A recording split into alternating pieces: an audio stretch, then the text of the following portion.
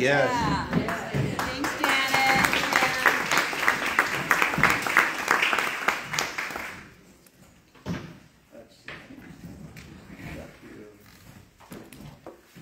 I also do want to say, Dave and April, Dave was thanking all the people. We just want to thank you guys. Right? Yeah. Oh, thank you. Year after year, and your willingness to do so, because it is a lot of work, but boy, it's sure worth it, isn't it? Yeah. Amen. Just the time and the scripture, the time and the word of God together, the fellowship. And we also do want to not only welcome everybody here, but the folks that have been listening on the internet. That's kind of cool. 14 right now. Yeah. And it's Sunday morning. Let's see. Yep, you had it. Is the sound okay? Let's check the sound at this point. Can y'all hear that or not? Is that yes or no? Can y'all hear it? I can't hear you. In the back? Y'all can hear that okay? Seems like I'm loud. going to assume that that's okay. Last night there was 82 people. 82. Wow.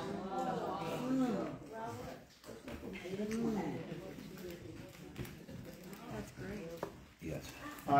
During all the breaks, we've had some great conversations. I trust that everybody has benefited from the time, not only to get to meet new people, maybe some people that are in your area or not too far from your area, and that you can get together frequently throughout the year to study the Word of God together. Sometimes people feel like, well, there's no one in the area, or even if they're war, maybe 2 or 3 or 4 people, then can we get together and have ministry? Yes. If you not only can get together and have a Bible study at your house and that type of thing, or maybe at a hotel or whatever, but now with so many different grace pastors and ministries online,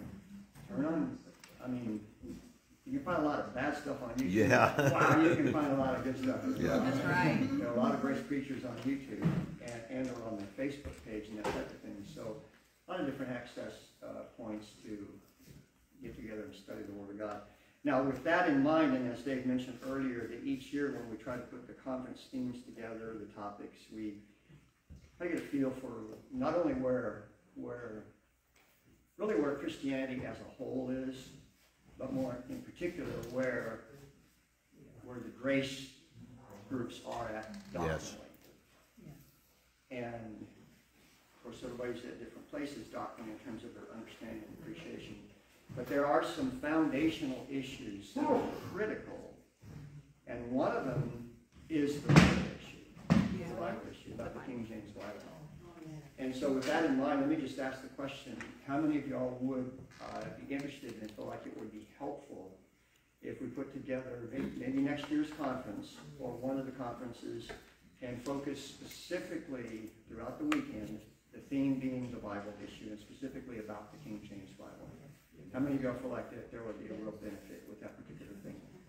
And in talking with that issue, about that issue, of course, you'd be looking at the doctrine of inspiration, preservation, but in particular, and also therefore translation. How does infallibility and inerrancy carry forward when you go from, say, the Hebrew to the English and the Greek to the English? And is that even valid? Things like that. So if you think that that would be profitable. By the way, it is something that frankly, without the Bible, none of this means anything. Right. If you don't have the Word of God, this entire weekend was just a total waste of time. Absolutely. If you didn't have the Word of God, if you don't have the perfect, infallible, inerrant Word of God, if it doesn't exist in the actual book that you can hold in your hand, and in our language, it does exist in your King James Bible. Okay, it does. It is in other languages, but in our language, it does exist in your King James Bible, the infallible, inerrant Word of God. But think about it. If the Word of God doesn't exist in an infallible, inerrant form, in infallible and an inerrant form, if it only existed in an infallible and an inerrant form in the original autographs, how can that mean anything to me and you today when no one has the original autographs? It's a completely irrelevant and meaningless statement. When people say that, well, we believe the scriptures were infallible in the original autographs.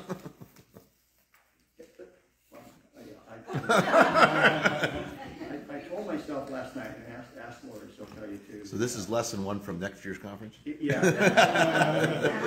I was chiding myself last night, appropriately so, in a way is not something that I said, but how I said it. And if I could have said it different, I would. But at any rate, y'all can figure out that. Go listen to the message last time and figure out what it is. Okay. At any rate, so I always tell myself, you know, John, just calm down, would you? Sometimes it's hard to calm down when you do. Anyway, so my point is this, that with a statement like, well, we believe the Bible to be the infallible, inerrant word of God in the original autographs, what's wrong with that statement? We don't have them. If they don't exist, it's a completely meaningless statement. It's a total fraud of a statement.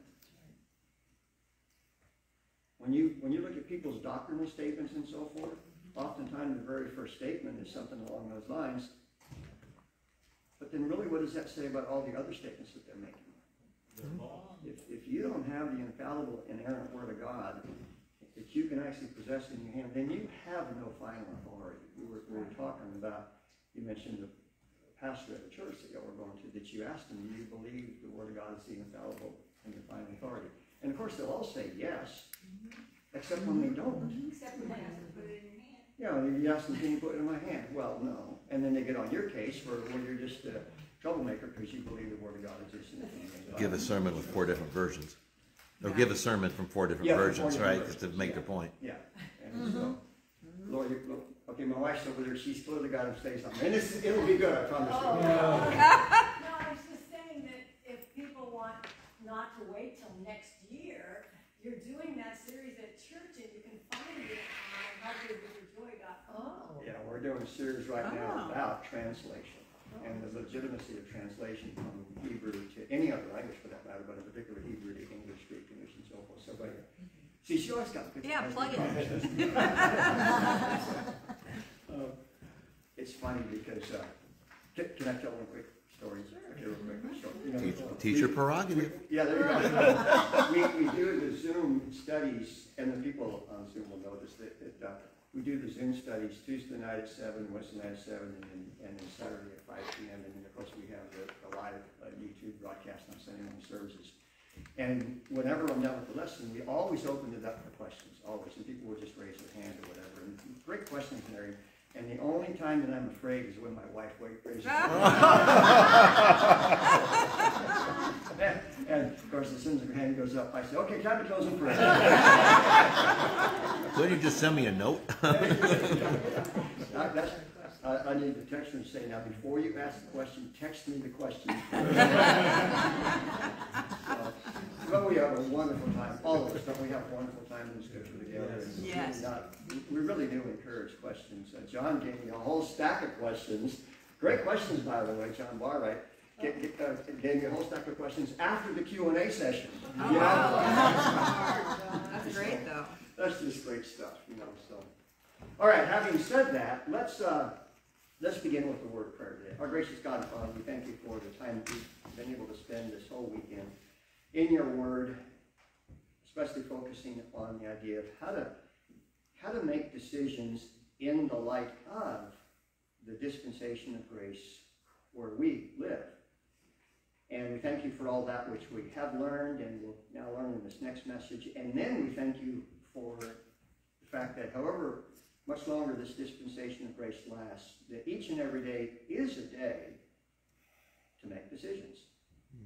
And to do so in the light of your wise counsel, in the light of your wisdom that you have disclosed to us through the ministry of the Apostle Paul. Father, we all unite our hearts together. You tell us to let a request be made known unto you. And as Dave mentioned here earlier about Pastor Jordan and Cynthia, we sure miss them that they weren't able to be here this year. And yet it was certainly for a worthy cause and the reason that they weren't able to be here. We pray for him and his ministry. We pray for Mary, whose husband went home to be with the Lord completely unexpectedly, and her 3 daughters. And for their ministry, because this, no doubt, was a hit on the ministry out there. Not that Satan did this or that you did this, but it just is. And so we certainly rejoice together with the fact that Lou is with you, and as all the saints there do, they rejoice with the fact that Lou is with you. And yet, it's always hard to say goodbye.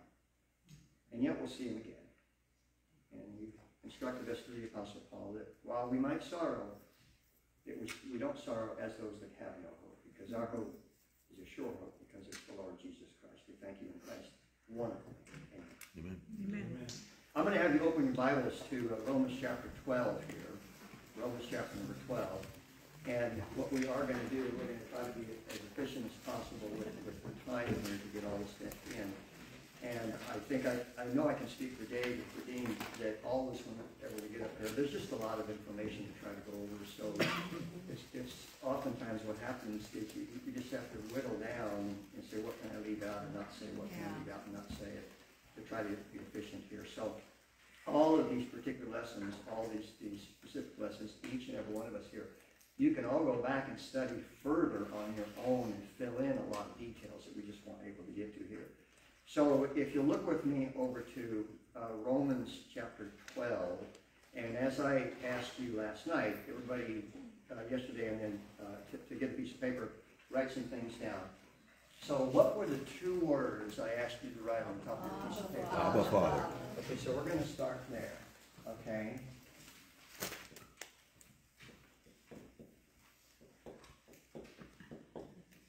So always, from now on, if you have not thought this before, from now on, always think about your relationship to God in those two terms, those two words. My Abba Father, my Abba Father, right? Yes.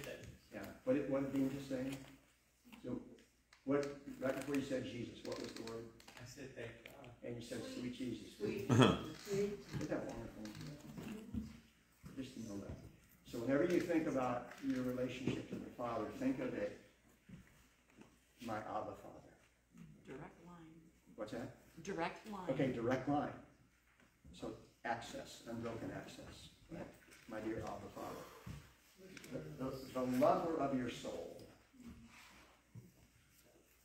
No one, how's that song say? No one ever cared for me like Jesus. Yep. No. How true that is. So as we're making decisions, you're making it in the presence of the one who is the lover of your soul, the one who cares about you. He's not to condemn you. He just loves you. Right. And with the same, in fact, let me ask you, how much does God love you? According to the riches of his grace. According to the riches, yeah, they say this much, well, maybe more. According to the riches of grace. How much does he love you? The east to the west. Enough to give his son to die for us. He loves you as much as he loves Christ. So that's actually bigger than that, right? So, but he does. He loves you with the love that he has towards the Lord Jesus Christ. And in order for us to be separated, you're in Romans 12, right? Yeah. Go back to Romans 8. Romans 8 here. Look at Romans 8, verse 38 and 39. And read these two verses out loud with me. He says, for I am persuaded that neither death, nor life, nor angels, nor principalities, nor powers, nor things present, nor things to come, nor height, nor depth, nor any other creature shall be able to separate us from the love of God, which is where? In Christ Jesus. So where is the love of God located? In Christ Jesus. And where are you located? In Christ Jesus. So in order for you to be separated from the love of God, what would first have to happen? Get out of Christ. God would have to quit loving Christ. Or we'd have to quit loving Christ. It has nothing to do with your love for God. Oh. Nothing. Let me say it this way. By the way, when I said it, I'm not coming against you. You understand that? I don't mean to come across as No, we though, didn't. you know, We didn't. everybody understand it? Yeah. But no. The love of God towards you has nothing to do with your love for Him. Our love Right. for Him. Unconditional. Yeah. Our love. Do y'all know what a roller coaster is? Yeah. What's a roller coaster? A roller coaster. Oh. Other than life, what's a roller coaster? A ride. And what does it do? Goes ups and It goes downs. up and down and makes you scream and laugh. It makes you sick. Well, when we think about our fidelity, our love for God, it's the roller coaster, right? So that's why we want to be real careful not to associate and link and connect God's love towards us in any way being equal to or measured by our love for him. So that there's, I'm not trying to call you out. I'm just saying No, it's okay. it's God's love for you is derived, is tied directly to his love for Christ. Which is steady. And so, in order for God to change his love for you, he would first have to change his love for Christ. Which is Which can never happen. Right? Right. And the proof of God's love, God commended his love towards us in that while we were, Yes. when we didn't love him, Right. when we didn't care about him, when we wanted nothing to do with him, stay out of my life, I can be my own God. While we were yet sinners, Christ died for us. Yep. Isn't it amazing? About Yeah. that? Yeah. So to know the extent of God's love and to know how real it is, that's why his love constrains, compels, draws us. Now, go with me. So the nature of the relationship, Abba, Father, the lover of your soul, when it comes to making decisions and living life, we're in that kind of a relationship with him. How often is God going to be mad at you for a bad or wrong decision? Never. Why would you say never? Because we're in Christ. You're in Christ, and this is a relationship. You've got a different kind of question. How often is, this is not a trick question, don't answer too quickly, but maybe answer quickly, okay. How often is God disappointed at you for making a bad or wrong decision? Never. Okay, interesting, never. Why never? He sees us in his son. Doesn't he already know every decision we're going to make? Yeah.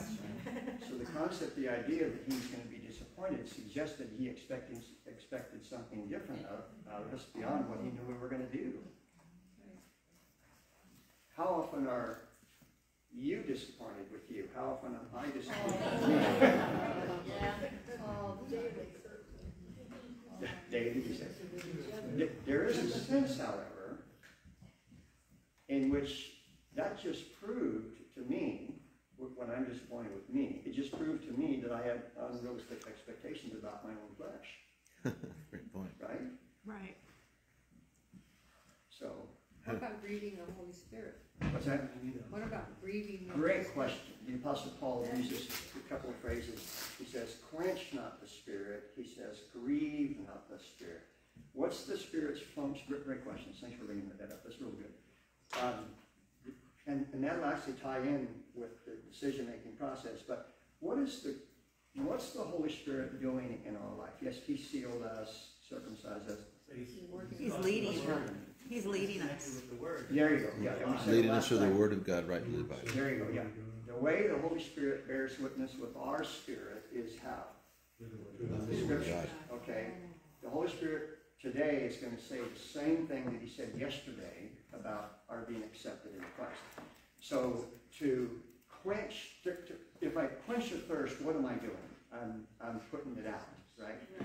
So I'll illustrate what it means to either quench the Spirit or grieve the Holy Spirit. I'm going to illustrate. Everybody look up here, watch this. Okay, so I'm coming to the Bible, I'm trying to figure out something to do and everything, and I read the verse.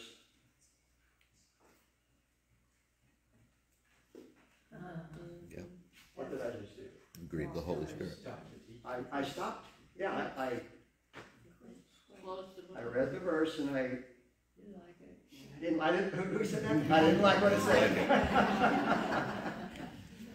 She must be married. No, but anyway. Oh! It'll be a long ride home. Good job, John. And she's got, by the way, she's got a good man right there. Yeah. And he's got a good name too. So the idea of quench not the Spirit, Paul says to the Thessalonians there, despise not prophesying, quench not the Spirit. The idea of prophesying there, that they were speaking the word of God and so forth, not in a sense of Isaiah or Malachi, but being given information to them. All right. So in that context, he says to the Thessalonians, don't close your ears to the teaching of God's word. So the concern with the Thessalonians when he says quench, he says this in verse, Can I grab a trail for 5 minutes? Yes, yeah. Maybe 10? No, 5. Okay. But that means I get to add 5. Yeah. But, I have the building all day. thank you. Divine intervention, right? Think about 1st and 2nd Thessalonians. In 1st Thessalonians, does the Apostle Paul make it very, very clear that the coming of Christ for the body of Christ is prior to the resumption of the prophecy program. Yes. That is, we would say pre-trib. Yes. We would say, and so when you come to 1 Thessalonians 4, we're going to be caught up together. Chapter 5. But of the times and the seasons, brethren, you have no need to write unto you, for you know perfectly well that the day of the Lord shall come as a thief in the night, and you're not of the night. Right. You're of the days of grace, you're not of the night. So 1 Thessalonians 4, he makes it very, very clear that the church, the body of Christ, is not going through the tribulation period. In chapter 5 of 1 Thessalonians, that's when he says, "It's not the Spirit, despise not prophesying, plural. Prove all things, hold fast that which is good." What happened that caused him to write 2 Thessalonians? He didn't do that. A false letter. It shook him up. Which tells you that in order for that false letter to have the impact on the Thessalonians that Satan designed for that false letter to have on them, it even has a forgery as though Paul wrote it. Fake news. That Fake news back then. Yeah. Fake news. Fake news. fake news. Yeah. But that tells you, when he says, he warned them in 1 Thessalonians to be prepared for this false teaching about mixing and blending the dispensations, specifically about the hope. So they got that false letter, and even though it had a signature on it that looked like Paul's signature, those within the local assembly at Thessalonica who had the supernatural gift of identifying the Word of God, they failed, or the saints at Thessalonica didn't listen to him. The point is, they read that false letter, they believed the false letter, even though the false letter clearly contradicted what Paul said in 1 Thessalonians. Right. That's an example of how they quenched the Spirit and how they failed to prove all things and to hold fast that which is good. They knew 1 Thessalonians was from Paul, for sure. So this false letter comes in, and they simply should have laid them out side by side. 1 Thessalonians and the false letter. They should have laid them out side by side and said, wait, this is what Paul taught us. Point. This letter says the day of the Lord is at hand, the day of Christ is at hand, so we're going through the tribulation period. Paul says we're not, this letter says we are. What, by faith, could they and should they have done? They should have thrown out that false letter. Everybody got the picture there? Yeah. Now back on track. Anyway, so the idea of quenching the Spirit, grieve not the Holy Spirit of God, it's in relationship to our response to the Scripture.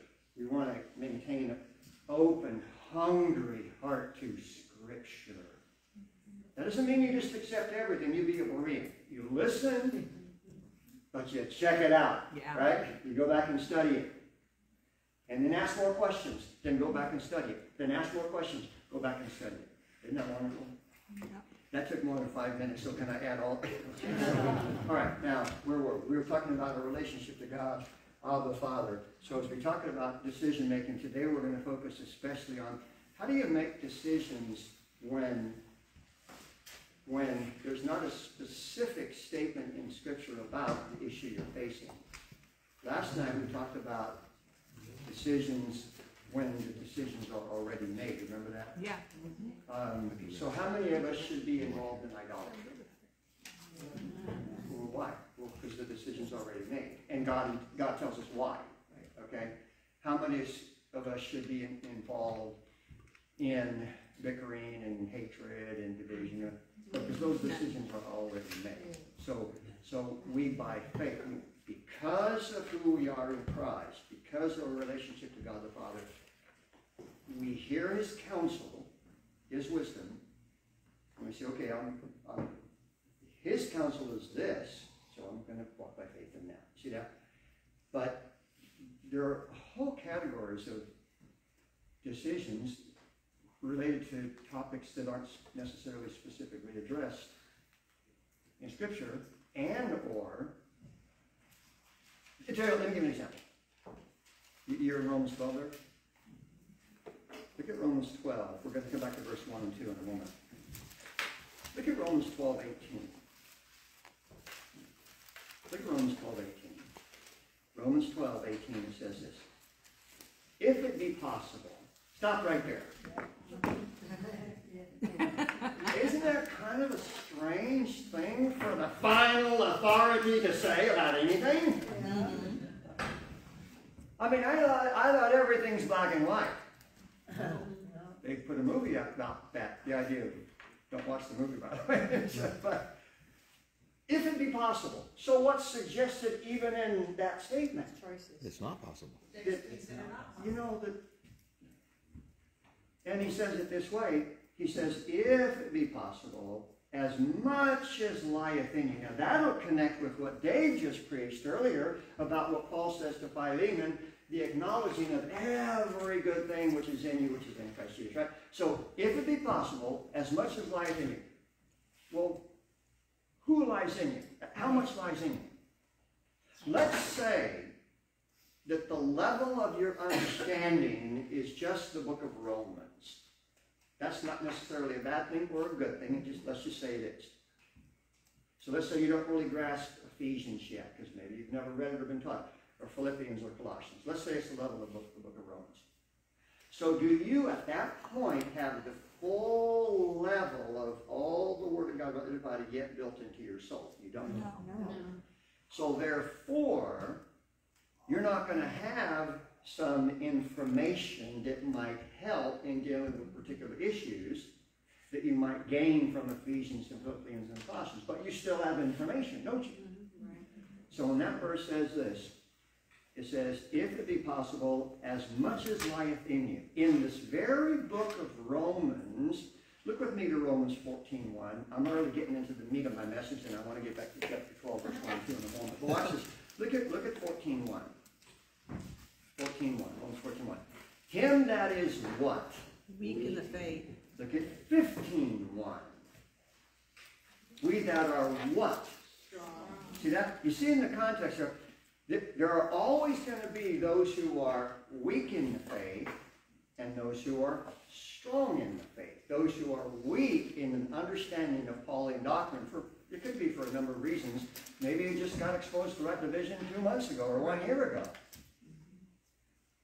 Right? So if you just got exposed to right division maybe just less than a year ago compared to someone who maybe was exposed to and has been studying right division for 20 years, is your level of understanding going to be different than that of the person? That's not a bad thing or a good thing. It just is. Right. Now, on the other hand, if you were exposed to right division 20 years ago and you're at a Galatians level, that's, can I say, and gracious, that's not so good. Did that make sense when I said that? Yeah. Okay, so my point is that at any given time, in any group of people, you might be either the weaker or the stronger brother. Understand why? In any setting, depending on your understanding, your grasp, and letting the Word of God work in you, in any particular setting, because the people that are there are different each time and so forth, you could wind up being either the weaker or the stronger brother. And that's not necessarily a good thing or a bad thing. It just is. So be aware of it. We're all at different places in our understanding, pardon me, not only of the Bible issue, of the grace message, things like that, and we all are wanting to continue to what? Grow and be edified. Okay? So when he says back in chapter 12 there, look back at chapter number 12, he says at verse 18, 12:18, he says, if it be possible, as much as lieth in you, live peaceably with all men. Now that verse, that's a direct statement. But you see how in the statement it indicates that, you know what? Not everyone is going to come to the same conclusion and decision based upon the same circumstance. Does that make sense how I said it? Yes. So it takes some discernment. And in Paul's epistles, there are a lot of statements like this. Yeah, I know, a lot of discernment. A lot of statements. And we're going to look at several of these. So with that in mind, now if you would go back to Romans 12, I'm going to have you write a couple of other words or phrases down.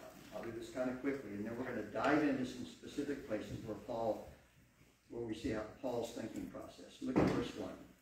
I beseech you, therefore, brethren, by the mercies of God, that you present your bodies a living sacrifice, wholly acceptable unto God, which is your... Okay, now what's the word? Reasonable. Write that one down.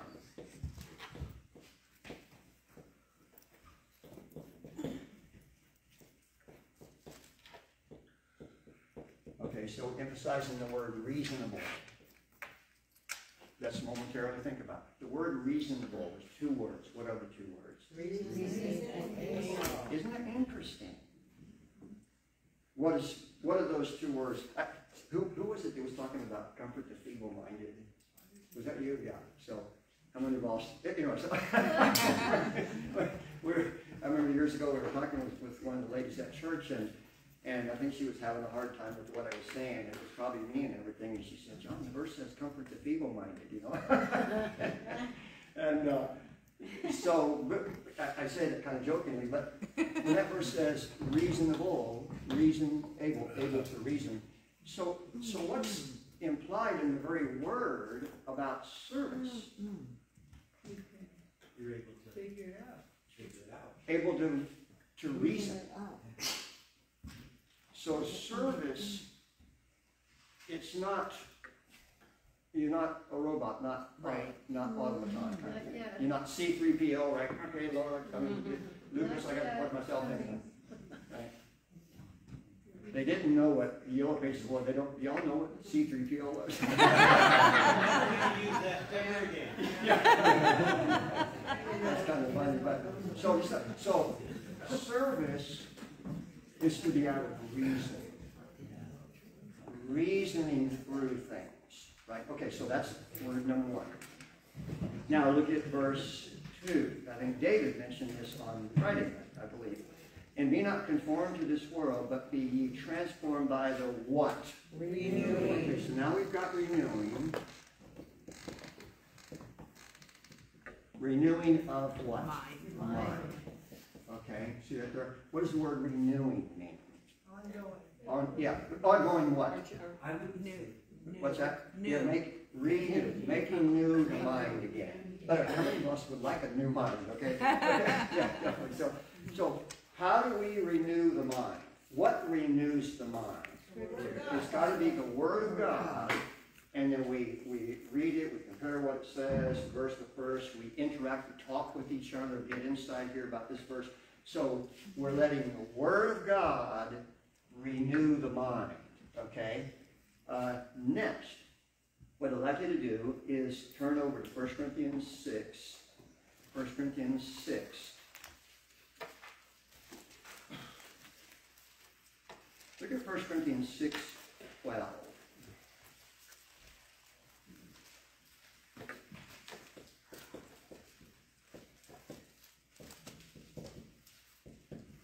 Look at 6:12. He says this: all things are lawful to me, but all things are not what? Expedient. Expedient. Before we move on, let me read the definition of the word expedient. Because sometimes we have, or can have a wrong definition, a wrong understanding of the word. Expedient, here's what it means. It means suitable for achieving a particular end in a given circumstance. So does it sound like the word expedient, in and of itself, does it define whether the thing being considered is good or bad in and of itself? It doesn't, does it? the word means that something that's suitable for achieving a particular end in a given circumstance. We were kind of joking about politics yesterday. We will all understand this. Oftentimes people say, well, the politician is just making a choice that it is expedient to get elected, and then they change their mind and do the opposite of what they said. So in that kind of a context, the word expedient, it doesn't change the definition of the word, but it's describing the outcome that a particular choice a person made, right? You can pay to have the package expedited. Expedited, excellent. That's an interesting connection, isn't there? Expedited. Now, look at that verse again. He says, all things are lawful unto me, but all things are not expedient. All things are lawful for me, but I will not be brought under the power of any. And think about that there.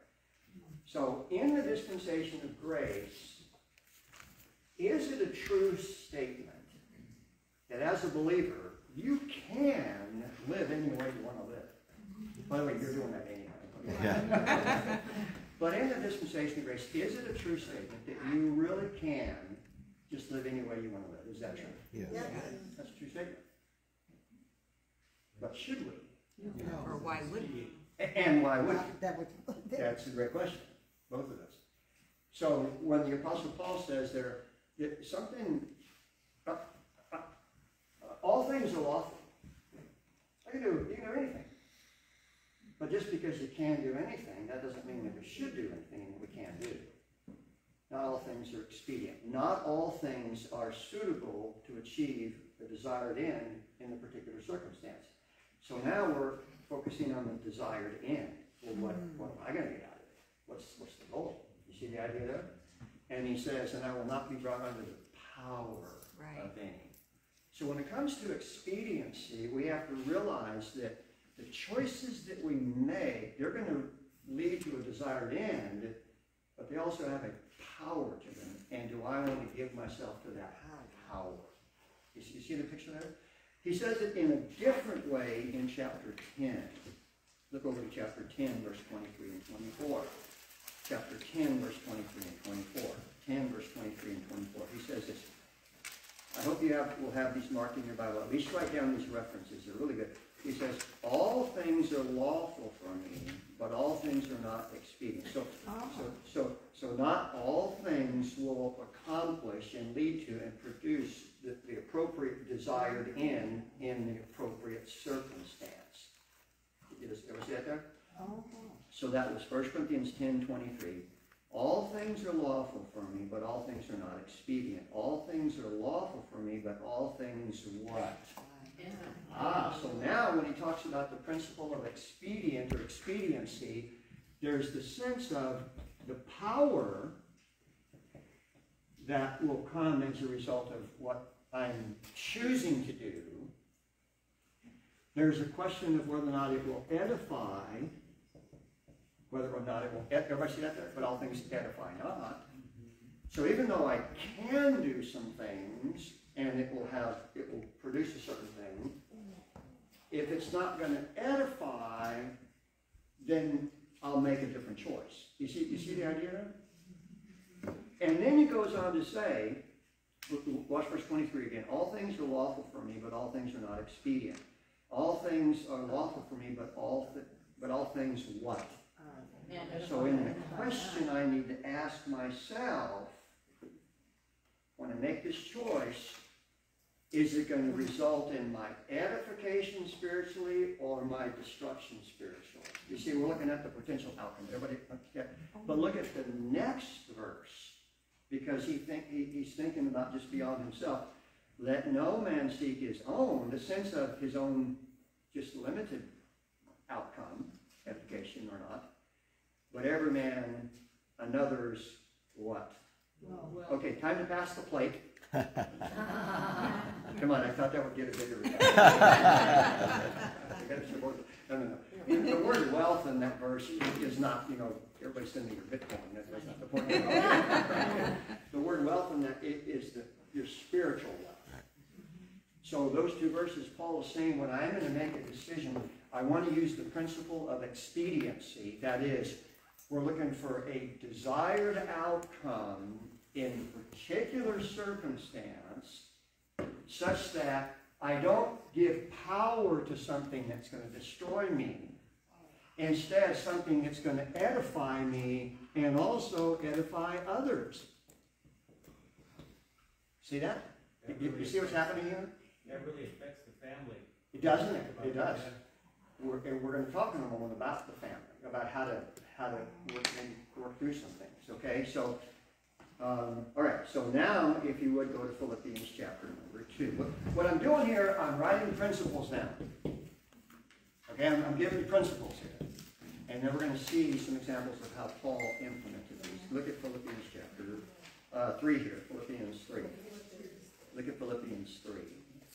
Now, in the context of Philippians 3, the Apostle Paul is describing this personal walk of faith. He says, you see at the end of verse 8, he says that I may win Christ. You see the Philippians 3:8? Everybody see that there? Yes. Can you win Christ? Apparently so. Don't you already have him? Right. Yeah. Did Paul already have him? Yes. Then why did he say that I may win Christ? So can you win Christ? Everybody say yes. Yeah. Look, it's right there. So how do you win Christ? How do you win Christ? We're talking about decision making, By right? being expedient. By being The led of way the Spirit. you win Christ Read the next verse. moment by moment by moment. Let me ask it this way. There's a funny joke that says, do you wake up grumpy? No, I let him sleep every morning. Okay, so when oh, John liked that one. Just got back. Yeah. So this kind of a concept here. Let's say you woke up, the first thing out of your mouth was, oh man, it's conference weekend. We got to listen to Dave and John, and I'm just tired of listening to those guys and everything. But let's go put on a smile face. Yeah. No, you didn't win Christ. You could have, right? I'm saying this. The idea to win Christ is that I can win him right now. How? Well, how about rejoice evermore, pray without ceasing, in everything give thanks, for this is the will of God in Christ Jesus concerned. You just won Christ right there. The idea of winning Christ isn't the idea that we'll finally at the judgment seat of Christ. No, Paul says that he's talking about right then, right there in his life. You can win Christ every single day. You win him. We're in the battle. We're in the warfare every day. Win Christ. Let Christ be our life. Let him be our sufficiency, and you win him right there. And you win him right there. And you win him again. It's the experiencing of not I, but Christ. He goes on to say, the way he describes it is verse 9, and be found in him. Well, I thought he was in him. Is he? Yep. Are you? Well, then why would he say that I may be found in him? Not having mine own righteousness, which is of the law, but that which is through the faith of Christ, the righteousness of God by faith, that I may know him. I thought he already knew Christ. He's written many books by this point. He's been saved 30 years. And he says, that I may know him. He's expressing, describing his heart desire as a believer to experience the living Lord Jesus Christ every day, every moment in his life as he goes through life. Yeah. To win him on a daily basis, to be found operating out of him as my resource instead of out of self as my resource. To be found, you said, to be found in him. If I'm called, it's like he's saying, if I'm called at the judgment seat of Christ this moment, I want to be found at this moment to be functioning out of Christ as my life. That's right. He goes, just because of time's sake, I got to move on here, but look at verse 11. If by any means I might attain to the resurrection of the dead. Well, he's going to get caught up with the rapture. So that verse is not about the rapture. The resurrection of the dead is Christ has been raised from the dead.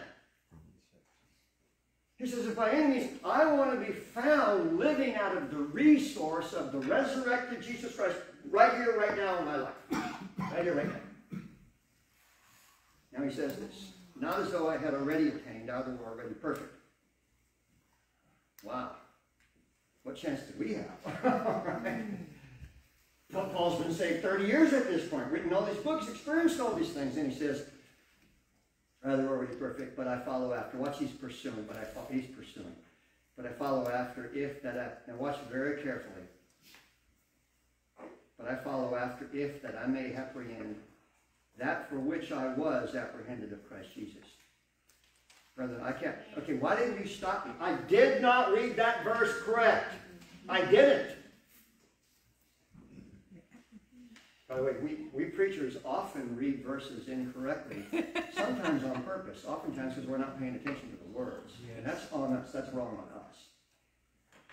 Especially us that keep saying every word of God matters. The verses matter. Yeah. So we got to be more careful about that. But I read that verse wrong on purpose. To see if we're paying attention. Look, That's what he said. what's the difference with the last part of that verse? It says, but I follow after, middle of the verse, right there. But I follow after, if that I may apprehend that for which I was, I also. that which I am You changed the tense. apprehended. What's the difference between if Paul said, that for which I was apprehended of Christ Jesus, compared to the fact that he says that for which I am apprehended? Paul in this passage is not talking about an event that happened only and exclusively and isolated to Acts 9, the conversion of the root to Damascus. He's talking every day I've got to let Christ get a hold of me because my flesh wants to run away. Right.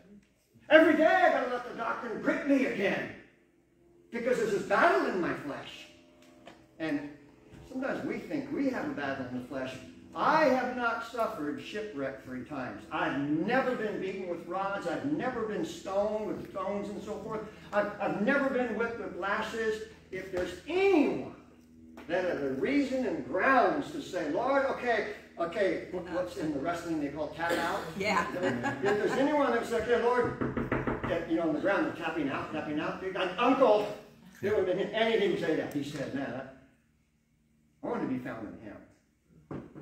I want to get a hold again of why he continues to get a hold of me. I am that. He doesn't say I was, and he was apprehended, but in that verse he says that I am apprehended. An ongoing desire. And describing, you're talking about the battle, right, with his flesh, that ongoing battle. Our flesh is so ready to say enough. And the more we see the doctrine and the love of God, we say, wow, I need more. Yeah. Yeah. And the more we say, wow, I need more, the flesh says, no, you don't. And the doctrine says, well, yes, you do. The love of God says, come with me. The flesh says, well, you've taken me far enough, right? Now, I say all that to say this. Keep reading. Verse 13. Brethren, I count not myself to have apprehended, but this one thing I do, forgetting those things which are behind. All the things he described about his religious background, verse 4, 5, 6, 7, all that he had. He says, forgetting those things which are behind, reaching forth into those things which are before, I press towards the mark for the prize of the high calling of God. That's that heavenly calling, right? I press towards the mark for the prize of the high calling of God in Christ Jesus. So in our context here, what is it? Is Paul comfortable with where he was at? No. Is he pressing forward? Yes. Pressing forward. Why and for what purpose? Isn't he pressing forward for the purpose of learning more each and every day about how the doctrine, how the truth, how Christ in him is able to function and will function in him? The depth of understanding the wonderful grace of God.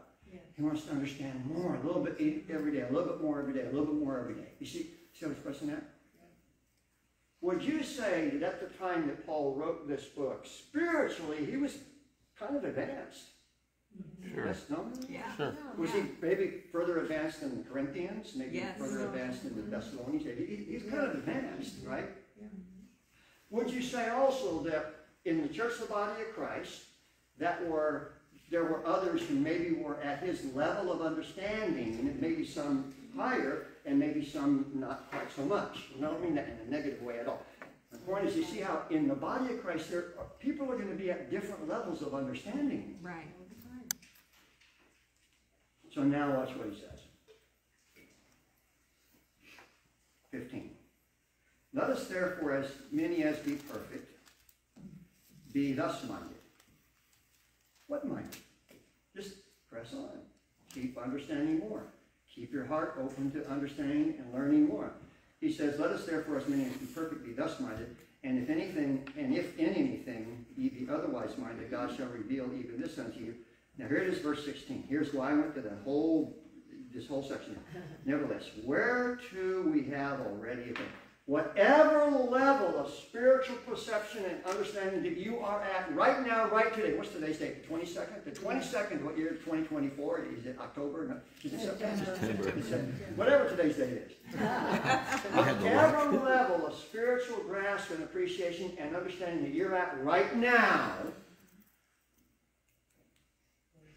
Verse 16. Nevertheless, whereto we have already attained, let us mind the same rule. What rule? Let us walk by the same Let us walk by the same rule. What rule? To press towards the mark. Let us mind the same thing. What thing? The thing that Paul put his mind on. To apprehend that for which he is being apprehended. You see, I'm saying in that verse, you see what the principle that the Apostle Paul is describing as the level of maturity. You see it in the verse there? Let me ask it a different way. When you got saved, let me say it differently. Based upon your level of understanding the Word of God divided right now and your King James Bible,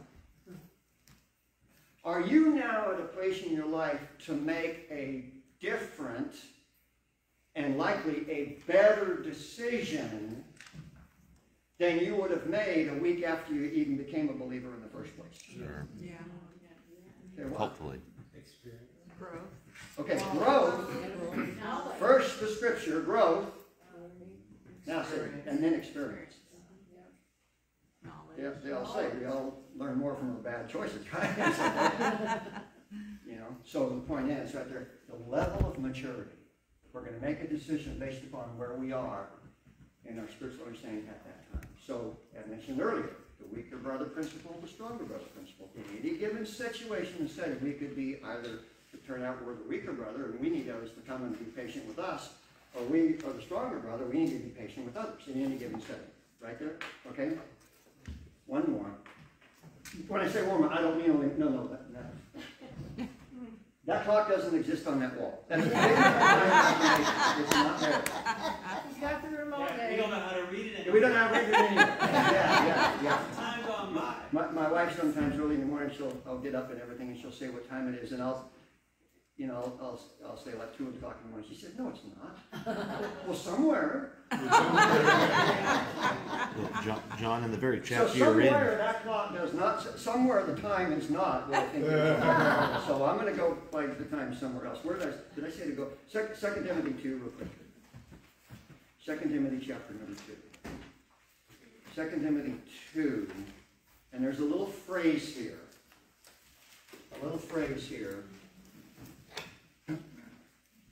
And here's what it's 2 Timothy 2:7. Watch this. Consider what I say. You see 2 Timothy 2:7? Mm-hmm. Consider what I say, and the Lord give thee understanding in all things. So the last thing we're going to, in terms of these principles, we have to consider what Paul said.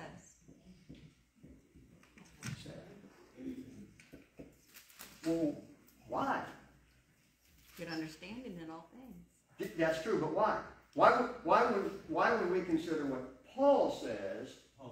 He's the apostle of the Gentiles. He's the apostle of the Gentiles. Who gave him the information? The Lord Jesus Christ. So what we're doing is when we're seeking to make a decision, we're going to appeal to the Word of God, rightly divided. Should we, in making our decisions pertaining to the dispensation of grace, should we consider what Moses says? No.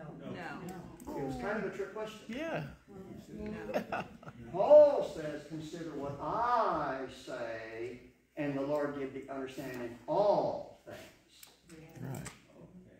So, in Paul's epistles, Paul tells us how to understand the whole Bible. Moses tells us who created the earth. What's that? Moses tells us who created. Moses told us who created the earth. So should we consider that? So you see the idea there? Don't you hate it when grace preachers speak? The point is you consider, you take into account all the Word of God, but where we are in the Word of God. Okay, now, can I impose upon you? I need at least 10 minutes. Is that okay? It's okay. Can we go at least 5 minutes after? Remember, I chided the dear sister that was talking about bargaining with God, but I couldn't bargain with you. Okay, so let's look at some verses. What we're going to do is in Paul's epistles, we're going to observe his decision-making process. That's all we're going to do. And we're going to seek to gain some insight from his decision-making process. Look with me at 1 Thessalonians 3. Because of time, we're not going to be able to get into all the context of all these statements. But look at 1 Thessalonians 3. Here, when Paul wrote this book, he found himself in a situation where he had been run out of Thessalonica. He made multiple attempts to get back in, but couldn't because of the adversary. So what he does, he sends Timotheus in to help him. But look how he says it. Look in 1 Thessalonians 3, watch verse 1. 1 Thessalonians 3, 1. Wherefore, when we could no longer forbear, that is, forbear to find out how the Thessalonians were doing, he was really concerned about them. He says, wherefore, when we could no longer forbear, we thought it good to be left at Athens alone, and sent Timotheus, our brother and minister of God, and so forth. How did Paul make the decision? He's in Athens. He's been trying to get back to the Thessalonians, but he can't. So he sends Timotheus. How did he make that decision? Did he say, God told me? No. Did he say, God spoke to me? No. He thought it through. He thought it through. He used his reason. He renewed his mind with the doctrine. He knew the Thessalonians needed the continued edification. When he says later on to perfect that which is lacking in your faith, that phrase is not a derogatory comment about them. That which was lacking in their faith had to do with the amount of doctrine that they had been given, and there was more they needed. He wasn't cutting them down. So, and then he makes a decision based upon the expediency principle, is that he can't get in. He wants to make sure that the Thessalonians are going to continue to be edified. So he knew his level of maturity.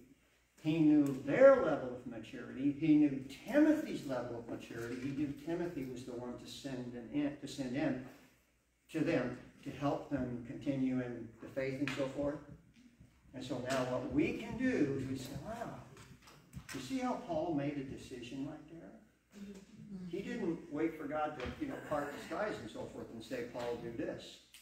Paul functioned in the light of the sound doctrine committed to his trust, his level of understanding, his awareness of the spiritual battle that he was in and why he couldn't get back to them, but Timothy's ability to continue the edification process. So he sends, and when he says we there, who's the we? Well, you've got Paul, you got Silvanus, you got the three of them discussed it.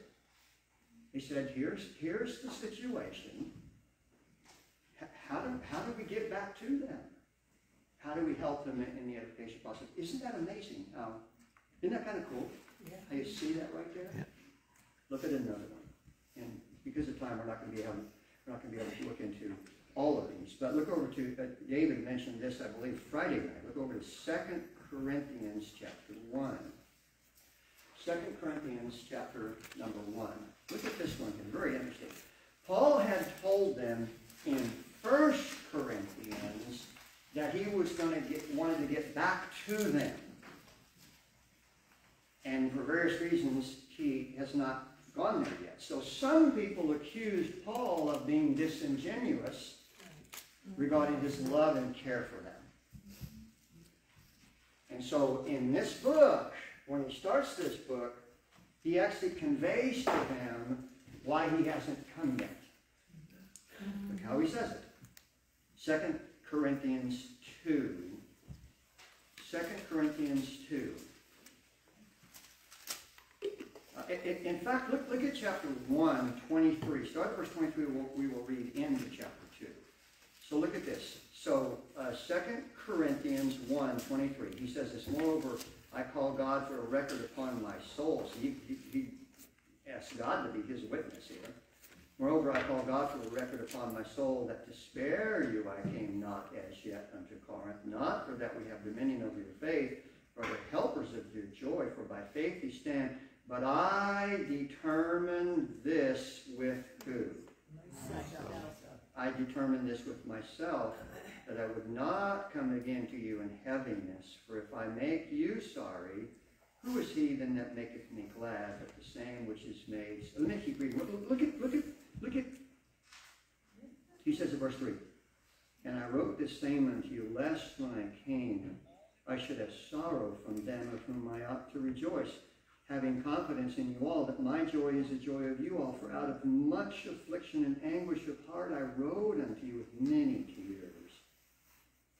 I thought John, you should excuse be, me, where are we? that was verse 4, 2 Corinthians 2, 4. Yeah. Oh, 2, okay. Did everybody else I was get in that? one. Yeah. So look back at verse 4. For out of much affliction and anguish of heart I wrote unto you with many tears. Not that you should be grieved, but that you might know the love which I have more abundantly unto you. Think about that verse. Imagine when they got 1 Corinthians. It was stained, but not with blood. It was stained with Paul's tears. And even when he's writing this book, he says, I wrote out of many tears. When he made the decision not to go to the Corinthians at this point, he says, I determined this with myself. He doesn't say God told me not to go, or he doesn't say God told me to go. He doesn't say it that way. He said, in the light of where you guys were spiritually, in your reception of the information and the fact that you were going off into human viewpoint, I didn't want to come and be presently with you and have to call everybody out, as they say, and point out all these things. So instead, he sent this letter ahead of time. He sent 2 Corinthians ahead of time to allow this letter to be Paul in their presence, and to allow this letter to stir up their heart and bring a positive response to the doctrine. But he says, I determined this with myself. See how he does that there? The principle of reasonable service, renewed his own mind, and also he was aware of where the Corinthians were, so the principle of expediency for others and so forth.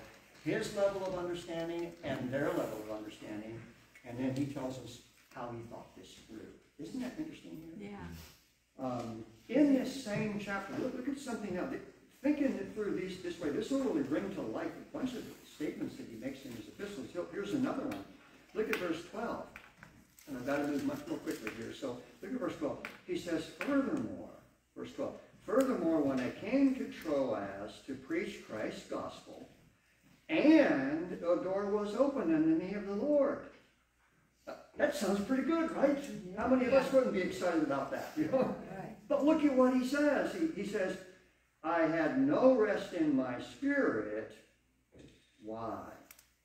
Because I found not Titus my brother.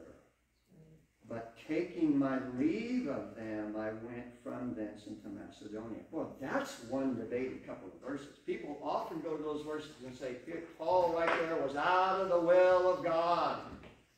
There was a great door open and Paul left and ran from it, is what people say. They've completely missed the point. Paul had dispatched Titus to the Corinthians And they had prearranged that Titus and he would meet at Troas. And when Paul got to Troas, Titus wasn't there. Now, what kind of questions do you think might have entered into Paul's mind about what done happened? What did the Corinthians do to Titus? By the way, Titus was a tough dude. I mean, and so forth, you know. But Titus wasn't there, so what happened to him? Remember when he talks about Epaphroditus and he was sick for the nine to the Lord from the Philippians and so forth? Well, did Titus die? Did the Corinthians tar and feather him? What happened to the guy? So Paul's overwhelming concern about Titus, he thought through the situation. He was aware that there were others at Troas that could respond and effectively deal with the open door of the gospel and so forth. He says, okay, I'm going to leave you guys here. I got to go find Titus. He picks this up in chapter 7 and explains what happens. Isn't that kind of amazing? But here he says, and I thought it good. If you would, look over to chapter 9, verse 5. Look over to chapter 9 and verse 5. Similar idea. Because of time's sake, again, we're not... let me just point the verses out, and you in your own study time go back and kind of think through, with Paul, his thinking process. 2 Corinthians 9, 5. Therefore, God told me it was necessary to exhort the brethren that they would go. He didn't say it. He doesn't use the terminology that they call it Christian ease. Yeah. He doesn't. That's not the terminology he uses. You see in that verse he says, therefore I thought it necessary to exhort the brethren, and so on. He's thinking through various circumstances, making decisions that are expedient, that will impact his own edification and that of others. Look at 2 Corinthians. This is a real interesting one. Actually, 1 Corinthians 16. Watch this now. 1 Corinthians 16. 1 Corinthians 16. 1 Corinthians 16. Watch verse 12. 1 Corinthians 16, 12. 1 Corinthians 16, 12. Pardon me. Watch this. This is a real interesting here. Yeah. This is 1 Corinthians 16, 12. 1 Corinthians 16, 12. He says, as touching our brother Apollos.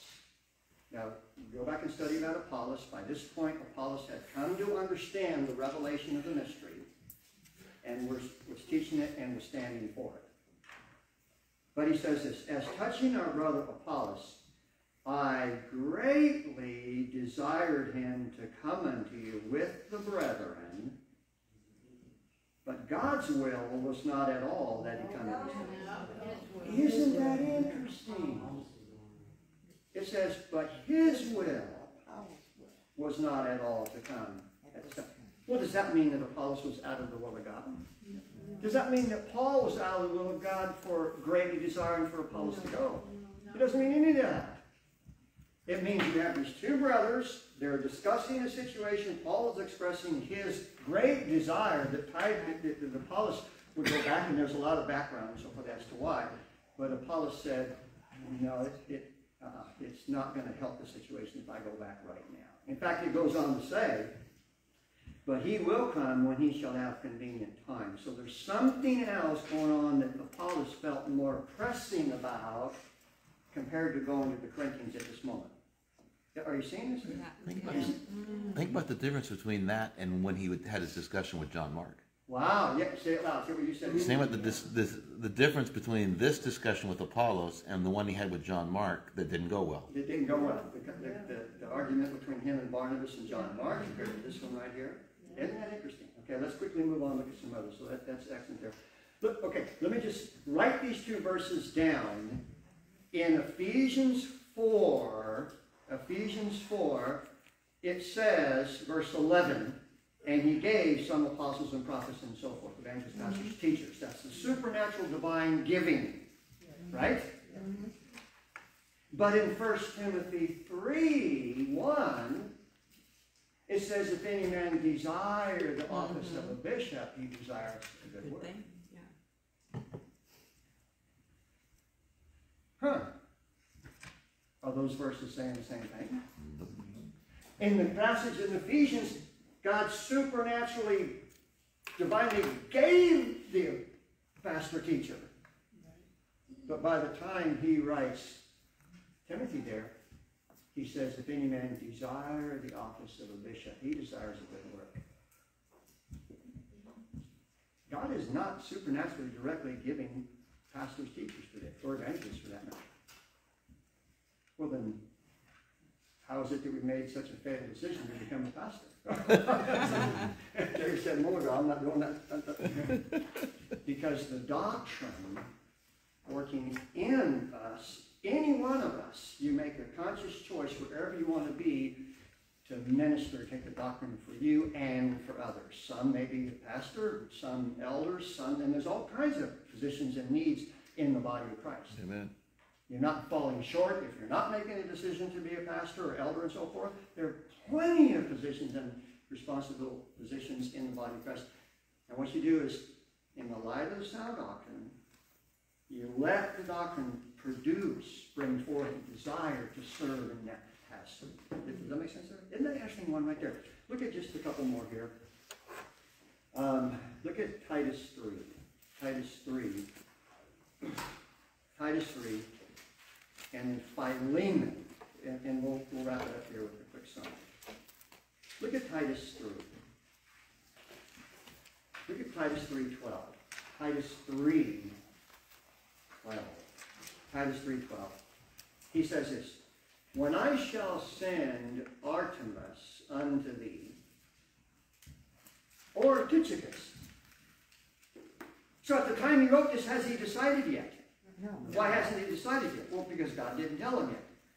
No! I was hoping to get a real big no on that. The reason he hasn't decided yet is not because God did or didn't tell him. He didn't have all the information yet. He didn't know what's going to be available. What was that? Didn't know who was be Yeah, available. he didn't know what would be available at the time. It says, when I shall send Artemas unto thee, or Tychicus, be diligent to come unto me to Nicopolis, for God told me to winter there. No. No. I I determine. determine. What's it say? I It says, I determined there to winter. Isn't that interesting? Yeah. So, what you see him, look over to Philemon. Next, of course, it's one book over. This is a fascinating one. Dave mentioned earlier about the book of Philemon here. Onesimus apparently steals something. Philemon runs away. He gets captured, is in bonds. How would you like to be put in bonds right next to the Apostle Paul? You don't have a chance of not getting saved.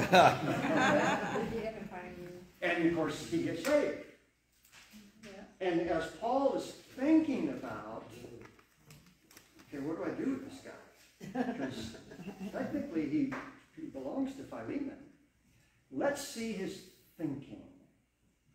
So in Philemon, look at verse 8. He says, wherefore, though I might be much bold in Christ to enjoin thee that which is convenient, yet for love's sake. Wow, isn't that how grace appeals?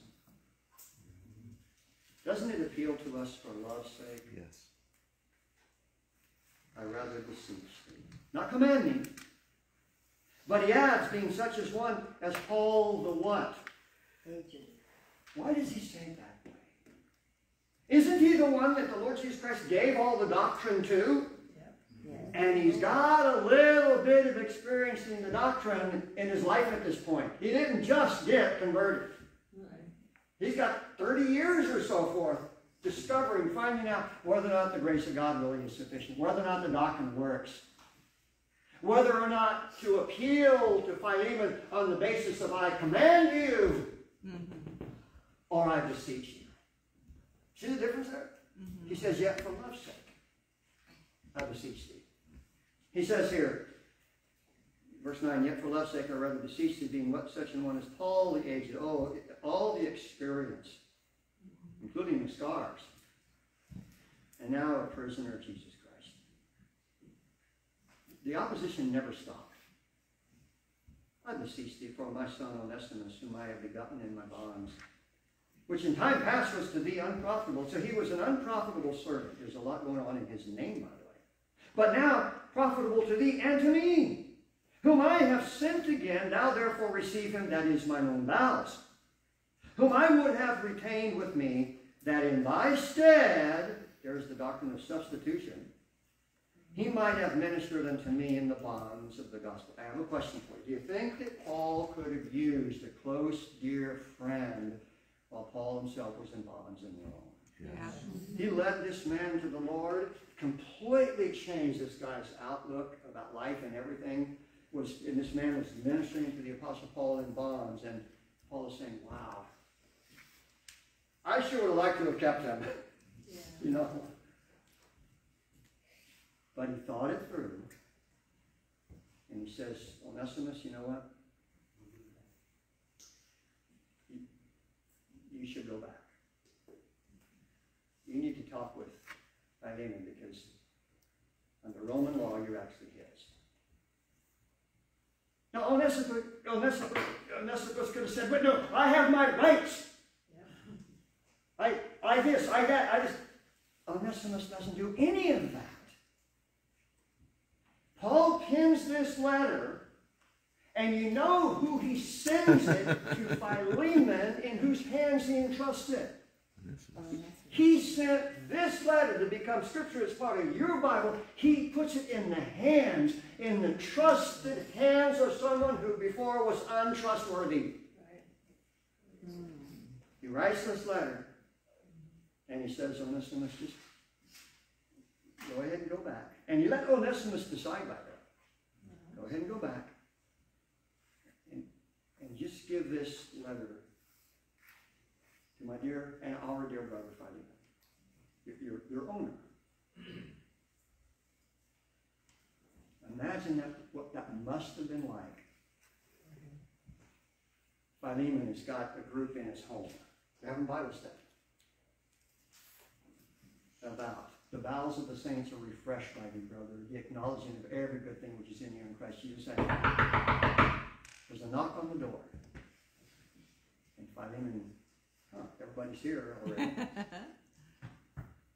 Is that Rome coming to shut us down? Who is that? He says, okay, just wait. He goes to the door. He opens the door. And who's standing there? Onesimus is standing there. Completely different countenance is on his face. Imagine the first initial thought and reaction of each of them as they looked upon each other. Fear and anger. And he says, here's a letter from Paul. So, Philemon's kind of on the spot now. Okay? So, he opens this letter. He would read through the letter. And now what is he going to do?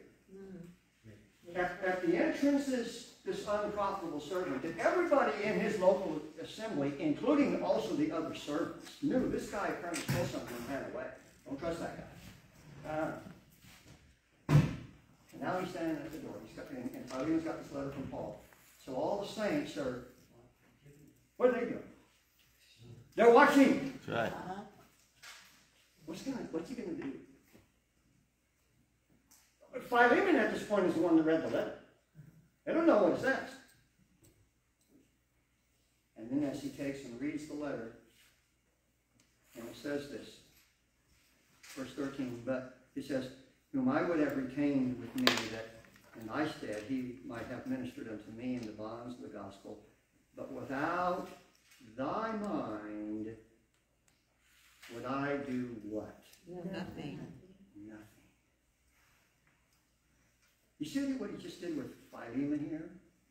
In the presence of the people at his house that were at church, in the presence of Onesimus, he's saying, Philemon, I'm going to let you decide. The next choice is yours. You decide how you're going to receive him, whether or not you're going to receive him. He says, but without thy mind I would do nothing, that thy benefit should not be as it were of necessity, but what? Willingly. What's the difference between those two? Not of necessity, Right. but willingly. Well, I want you to make a decision, not of necessity, of your own free will. He says this now. He says, verse 15, for perhaps. Isn't that an interesting way to say? He doesn't say God foreordained all this. He says, for perhaps. He therefore departed for a season that thou shouldest receive him forever, not now as a servant, but above a servant, a brother beloved, especially to me, but how much more unto thee, both in the flesh and in the Lord, if thou count me therefore a partner. And did Philemon count Paul as a partner? Yes, then therefore receive him as myself. Well, what conveying, what evidence, what manifestation of the doctrines of Christ. God received us as Christ to himself. He says, if he hath wronged thee or owed thee aught, and have any of us wronged God? And yet that verse says, put that on my account. All wrong was put to the account of Jesus Christ, and we benefited. And he says, verse 19, I, Paul, have written it with mine own hand. I will repay. And it was in the blood of Jesus Christ that all wronging of God was written down and paid for. Eternally etched in the Scriptures. For all eternity to witness and see. I, Paul, have written with mine own hand, I will repay it. Albeit I do not say to thee how thou owest unto me, even thine own self. Now watch verse 20 and 21. Yea, brother, let me have joy in thee in the Lord. Refresh my bowels. Well, how? By receiving Onesimus as a brother. Look at the next verse. He says, having confidence in thy obedience.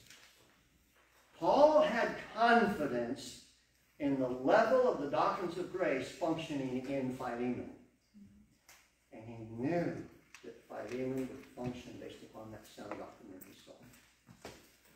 And he says this, having confidence in thy obedience, I wrote unto thee, knowing that thou wilt also do what? More than I say. More than I say. Paul understood that the level of sound doctrine functioning in Philemon was going to bring Philemon not just to the place where he would accept Onesimus back, but that he would do with Onesimus what God did with Philemon. God set Philemon free. Philemon's going to set Onesimus free. He's going to do more than he says. You see that there? Wow, yeah. It's abounding in love. You see that? Abounding in love. Abounding in love. Now, through any of this, it's interesting that the way that Paul talks about this, he doesn't say, God told me to do this, God told you to do that, God gave me a son.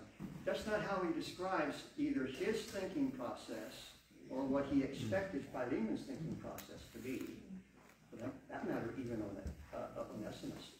By the way, you think about Onesimus, how uncomfortable might it have been for him Yeah, right. to walk back into that home church? Everybody knew him, Right. right? What am I saying? I'm saying that how do we make decisions in line with the will of God when the specific instructions aren't necessarily given? Well, you know we live in the dispensation of grace. God's forming the church, the body of Christ. His will is all men to be saved and saved to be edified. He wants us to be built up in the doctrine. He wants us to rejoice in who we are in Christ. Pray without ceasing and everything give thanks. Those things that he made very clear. Let's not be involved in idolatry. Let's not be involved in fornication. There's a better way to live life. Better choices. And in those areas where he has not specifically said to do or not to do certain things, we can see in Paul's epistles his thinking process. It was a service based on reason, so he had to think things through. He let the scriptures be the source of renewing his mind. He made the decision that was expedient, which maybe a year later it might have been a different decision because the circumstance might have been different. And then based upon his level of understanding and the level and the need of those in relationship to the decision that needs to be made, he made a choice. And so we consider that. in our decision-making process. If you find yourself right now in a real troubling situation, maybe oftentimes it's about family and children, what do? Well, as maybe simple and silly as this might be, begin just by, with a piece of paper, write down your possible options. This is real practical. Just write down your possible options. Yeah, I could do this, I could do this. And even if you're not sure what your options are, just write down some options. Just begin to let it come out. Write down those options. In the light of the possible options that you wrote down for that decision that you're needing to make, then the old checklist, pros and cons. Yeah. If I make this decision, what's the possible desire and outcome? If I make this decision, okay, this could possibly happen. The cons are, well, boy, if I do this, it's going to drive me further away. If I do this, it seems like it's just going to close the door even more. You're going to make your checklist. And based upon, see, you're thinking this through in the light of sound doctrine, that you're in a relationship with Abba Father. So you're talking to the Father about this. You're praying without ceasing to the whole thing. Then what you do is you make a decision. Sometimes the best decision is at the moment no decision. Do you know that? Yeah. Because maybe you just don't have all the information yet. Sometimes you make a decision and then some things come to the surface, whatever, a few months later, and you realize, okay, that didn't quite work out like I thought. You know? So what do you do then? You just simply reevaluate. Because life is, they say that the constant thing about life is change. So maybe things change. Maybe the person you were trying to reach, maybe they responded positively. Well, then that might, and therefore, affect your next step. Maybe they responded negatively. So that too will possibly affect the next decision you make. You see that there? Yeah.